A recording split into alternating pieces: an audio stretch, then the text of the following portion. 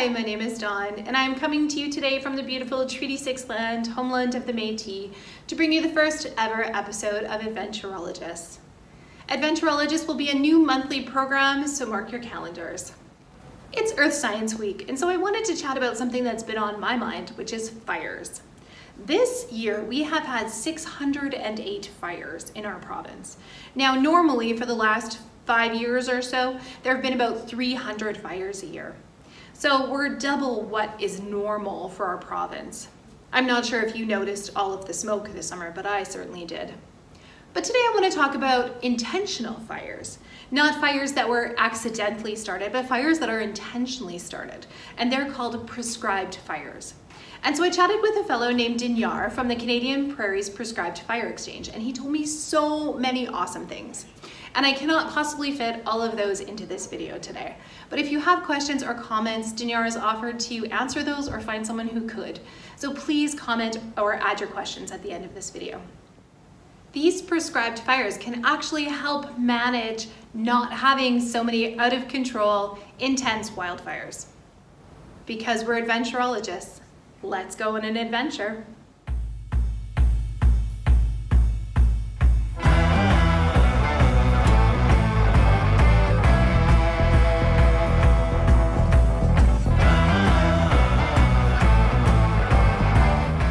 Our adventure today has brought us to Beaver Creek Conservation Area, and you'll see all around me are the grasslands.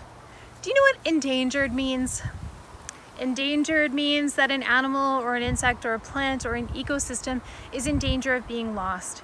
And according to the Nature Conservancy of Canada, our grasslands are the most endangered ecosystem in the world.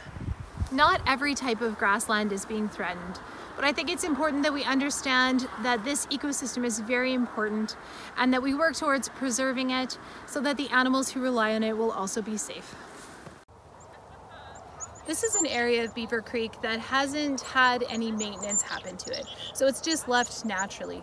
And as you can see, there's a whole lot of bushes that have grown up. So I'd like to imagine for a moment that you and I are white-tailed deer. So would this be a great place to live, do you think, if you were a deer? It looks like a pretty great place to live. The river is just down the hill, so you could get water. But where would you sleep?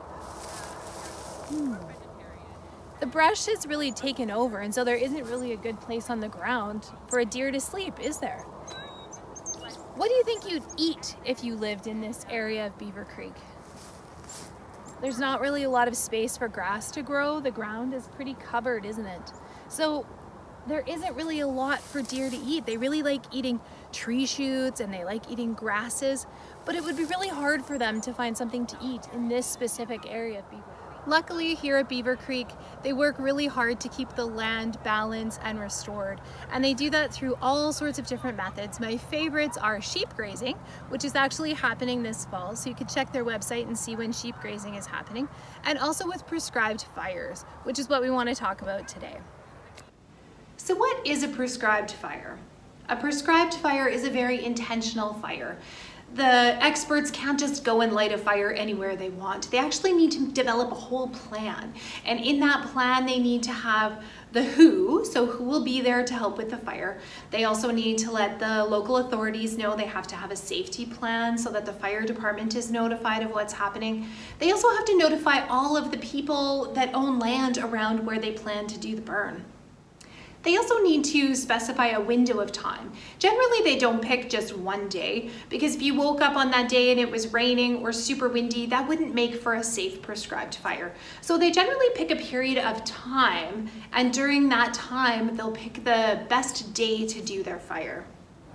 They also need to explain why they want to do the fire in that space.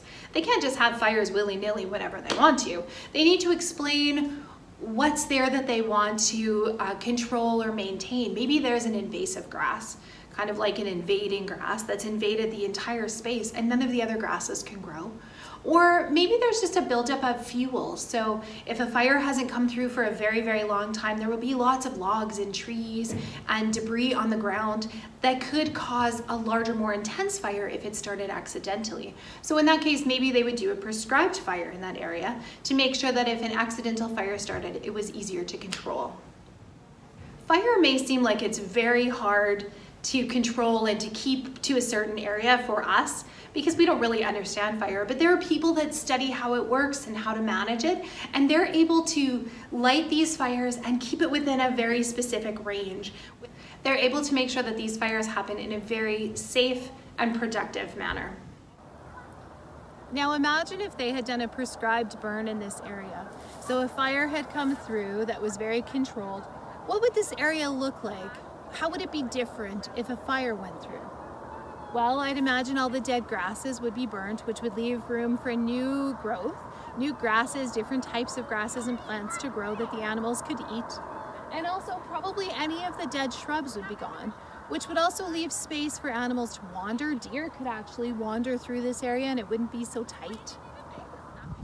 Indigenous peoples used fire on the land to rejuvenate and balance things, and they understood the relationship between healthy land, healthy animals, healthy people. There's a great book called Muskrats in Fire by Renee Carrier that Dinyar suggested that I read, and it's an awesome book explaining this whole relationship and how they used fire to create that healthy environment for the animals. Depending on the type of grassland, a natural cycle for fire coming through might have been every 3 to 10 years.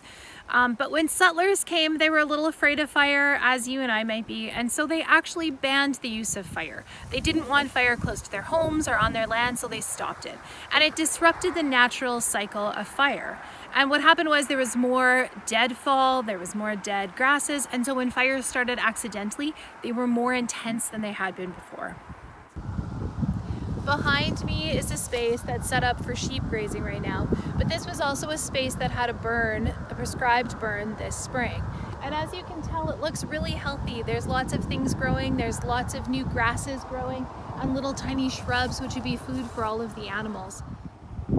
This is an area of Beaver Creek behind me where they had a prescribed burn 2 years ago. You may wonder what happens to the animals and the insects and the birds when a prescribed fire is lit. Well, those that can hop or fly or run away would do so.